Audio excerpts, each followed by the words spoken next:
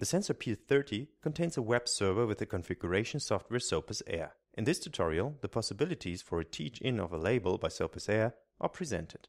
Our PS30 demo case is used again. Furthermore, an Ethernet cable connects the sensor with a PC in order to provide the service data and the visualization in SOPAS Air.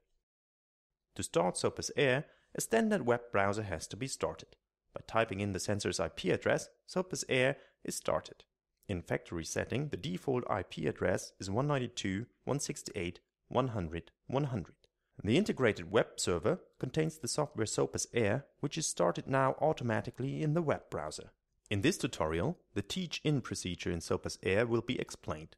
All the general features for monitoring and further settings have been demonstrated in a previous tutorial. First, the menu teach-in is chosen.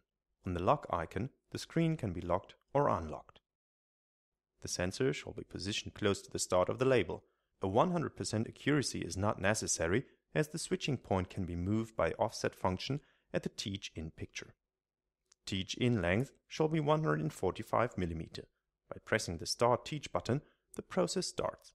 The drum has to be turned. Already after the first label, the picture data is processed and the teach-in picture is visualized. The stable switching will start after a few labels have passed the sensor. As soon as the rotating arrow disappears, the teach-in process is finished and the sensor gives a stable and accurate switching output. By activation of the checkboxes for offset or blanking, those functions are activated. To adjust the offset, a green line is shown that illustrates the new switching point. It can be moved with a mouse. In the single object mode, the offset can just be set after the end of the label. In the endless mode, it has to be within the label length. As soon as the line is placed, the offset is active. In the same way, the blanking can be defined. It is possible to define up to 2 horizontal areas.